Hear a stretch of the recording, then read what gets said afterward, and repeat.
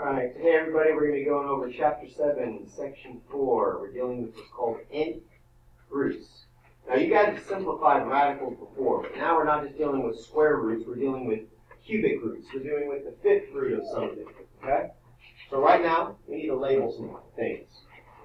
This number, 5, right here, refers to the fifth root of this fraction of negative 1,024 over 243. This number 5 is referred to as the index of that radical. That's called the index. This part that I'm going to highlight in green, that part right there is just the radical sign.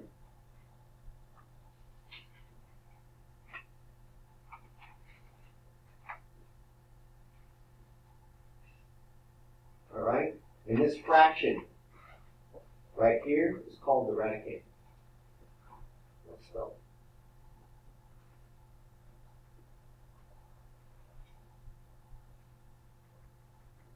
it. Now, before we start this problem, what I'd like you to do is we're going to make a little table in your journal. Okay? You can do it to the right if you want to. Okay? You do 2 to the first, 3 to the first, 4 to the first. We're going to keep this pattern going.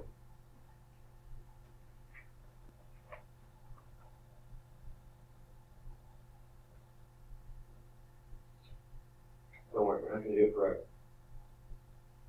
That would take a really long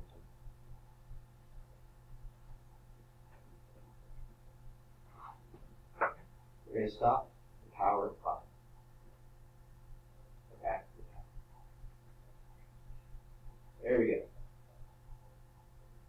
Now all we're going to do is we're going to evaluate each of these. We're going to start with the column of 2's. Okay?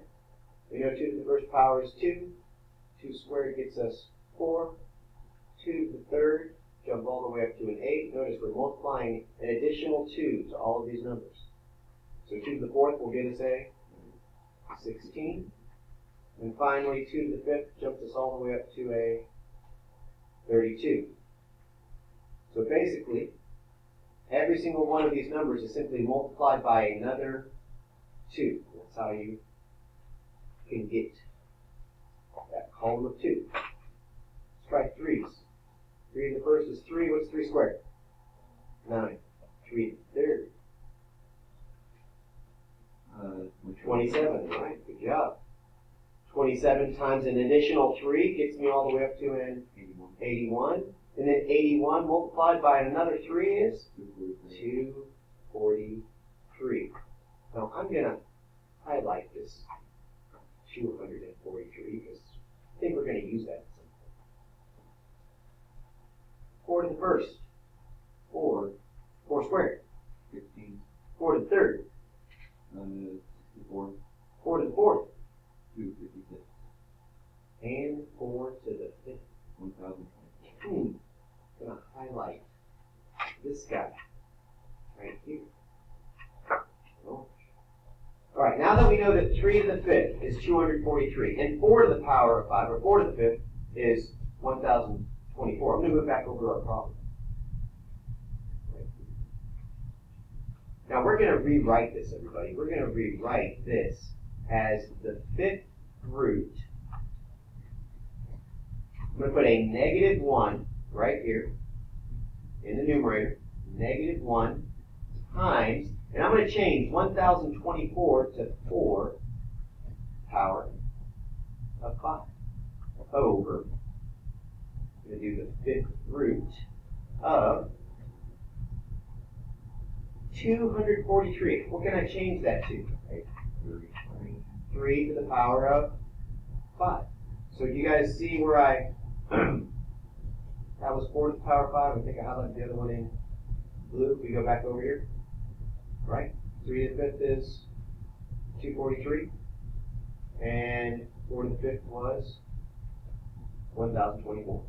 Now, let's go back to when we just simplified basic radicals. Everybody knows what the square root of 25 is, right? What is the square root of 25? 5. Why is the square root of 25 5? What is our index for this radical? Our index is a 2. And what does 25 break down to? It breaks down to a 5 times a 5. So square roots look for groups of what? Groups of 2. And do I have a group of 2 right here? Yep, that's a 5.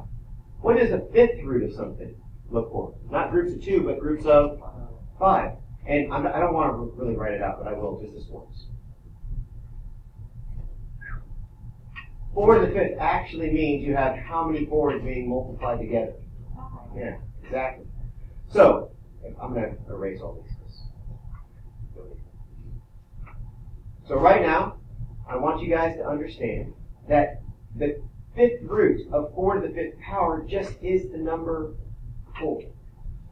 The 5th root, right here, the 5th root of 3 to the 5th power is just a 3. Well, what is the 5th root of a negative 1 going to equal? That actually just equals negative 1. So that my final answer is going to be negative 4 over 3. Now here's where students get confused. Like, why is the 5th root of a negative 1 negative 1? Here's my response. When you have a negative and you multiply it to itself an odd number of times, it stays a negative. So for example, I have a negative 1 and I raise it to the power of 1, that stays a negative 1. If I have a negative 1 and I square it, what happens? It becomes a positive 1. Moving down. If I have negative 1 to the 3rd power, negative 1. Negative 1 to the 4th power, positive 1. Here we go. Negative 1 to the power of 5 is actually equal to a negative 1. So what is the 5th root of negative 1 still equal to?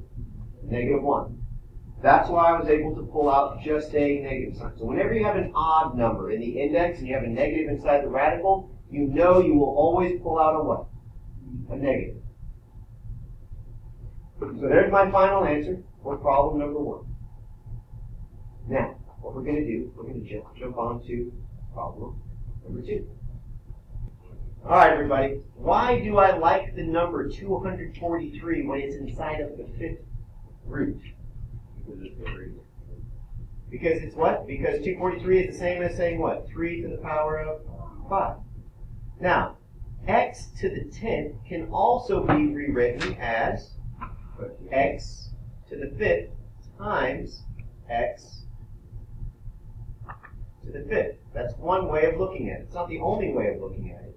But how many sets do I have of 5 inside of an x to the power of 10? I have 2 sets. So I'm going to highlight. I've got a set here. I've got a set here. And I only got one of these, don't I? All right? So what... Oh, I apologize. That's not supposed to be a tree. I apologize. That's supposed to be a 5. All right? So the 5th root of 3 to the power of 5 is simply 3.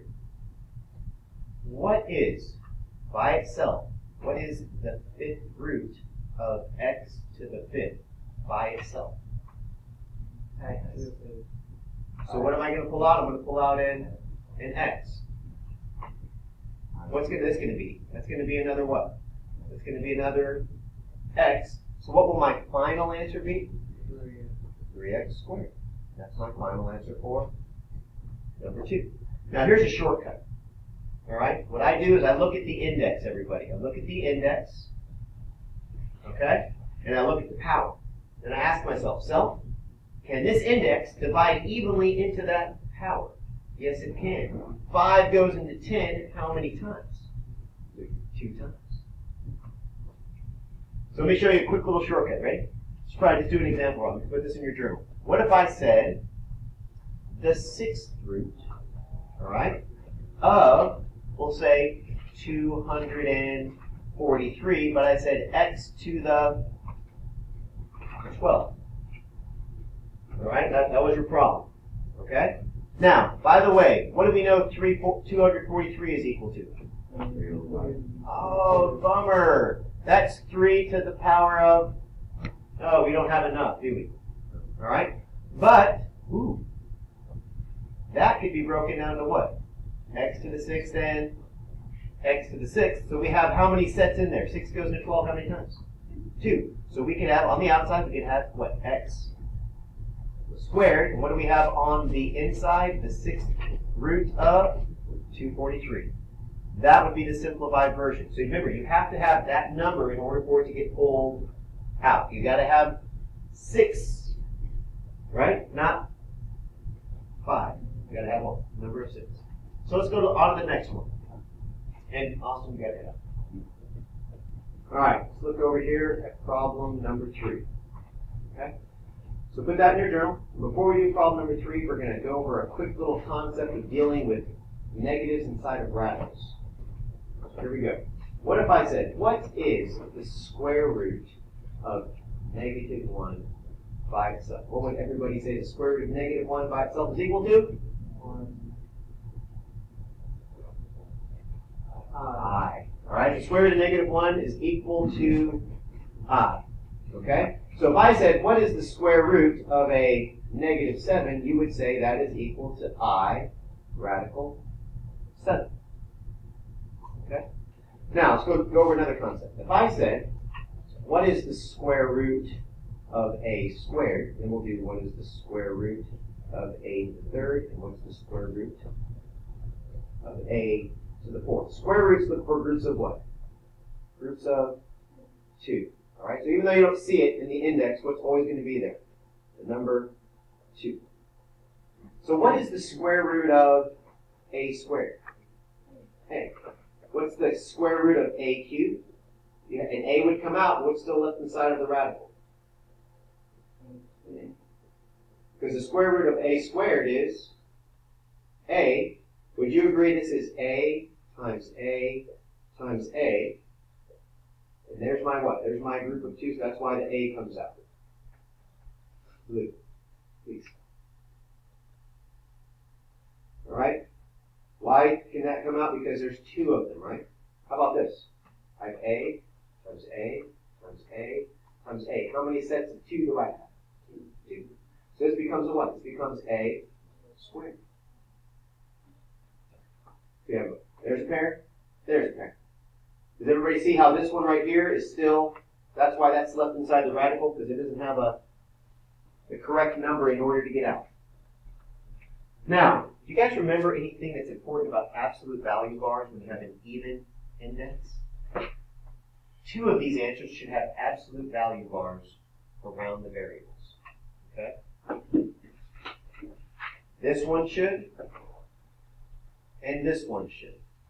Whenever you have an even index being an index of a 2, a 4, a 6, or an 8, our index here was the number 2, and you have an odd number of exponent of variables, that's a to the 1st, that's a to the 1st. What do you have to place around them to ensure that the answer is positive? Place absolute value bars. We're going to do a quick little example problem. All right, I'm going to say, what is the square root of x to the 7? The square root of x to the 7. If we listed that out, glad I didn't do x to the 100. 2, 4, 5, 6, 7. How many pairs do I have?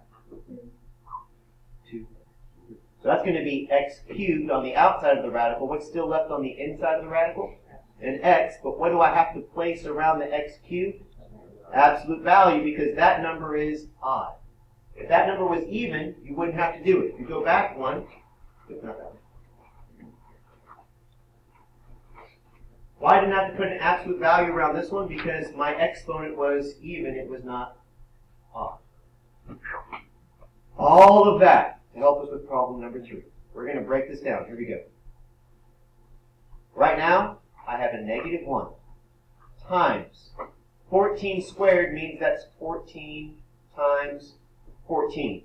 A squared is simply a times a. So everybody, what's the square root of -1 by itself equal to? I. What is the square root of 14 times 14? 14. And what is the square root of a times a? A. All right, so here's your final answer. You have a 14. You have an a, and you have an I, but you got to put absolute value bars around the A.